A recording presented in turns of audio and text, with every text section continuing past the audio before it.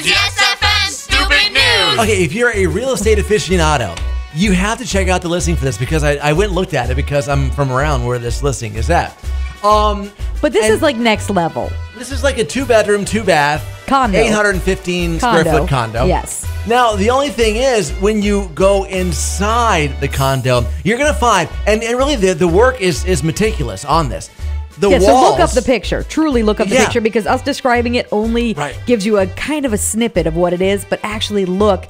The details are there. Oh, yeah. All the walls, except for the bathrooms. Mm-hmm. And the ceilings. Ceilings have it, too. Yes. The kitchens, it all fits. They're all beer cans. Yes, and primarily Budweiser cans. Yeah. So the realtor down in Florida is going viral because she shared the pictures of this. And she said she was reached out to by the owner of this condo about a listing in Lake Worth, Florida. Mm-hmm. And she said they did in fact warn her that the entire home was wallpapered in beer cans, including the ceiling. Yeah. And she said, well, maybe they found beer can wallpaper, but no, it's actual beer cans that they've repurposed, like the ultimate reduce, recycle, reuse.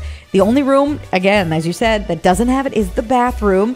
She said the former homeowner, who is now deceased, well, he was a lifelong fan of the Budweiser, the Anheuser-Busch beer. So he literally made it his mission in his condo for that. So if you're a fan or just think it's cool and kitschy, that might be a cool place if somebody bought to rent out on like Airbnb. You have to look at it. Go Google You have to see it. We're not even doing it justice. You truly have to see it. But can you imagine being the realtor walking into that?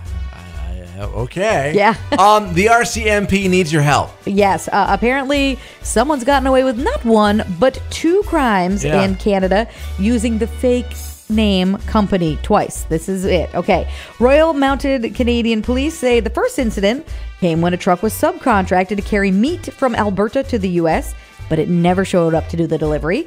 The truck was operating under fraudulent documents and the fake name Transport Pascal Charland out of Quebec, and had beef on board worth about $230,000. That's a lot of steak.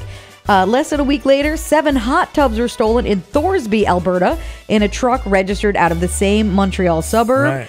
Not sure if it's the same truck, but definitely the same fake company. Yeah, so watch out for them.